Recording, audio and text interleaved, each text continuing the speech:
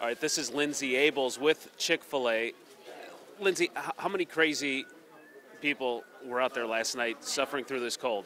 Okay, well, 65 people were out yesterday morning at 6 a.m. And then throughout the day, it kind of filled up. We finally reached 100 late last night.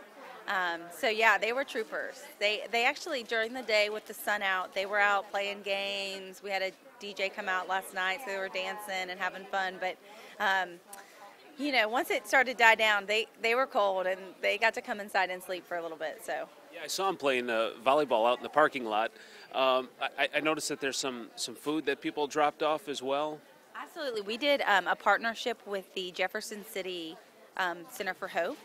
And Salvation Armory Center for Hope, and we did a food drive. So if folks from the community came by, if they dropped off 5 or more non-perishable items, they got a free chicken sandwich coupon. And so everyone that was out here last night, they got a free sandwich for an entire year, is that right?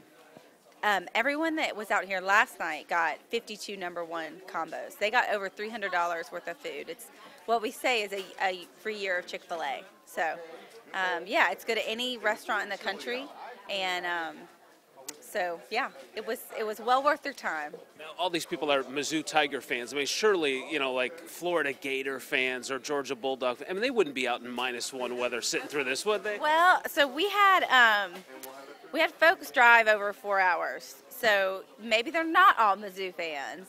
So I don't know. I didn't take a poll, but I imagine there may be some other fans in there, some rivals. Well, people certainly excited about Chick-fil-A being here in Jefferson City. Lindsey, thanks for your time. Sure, thank you.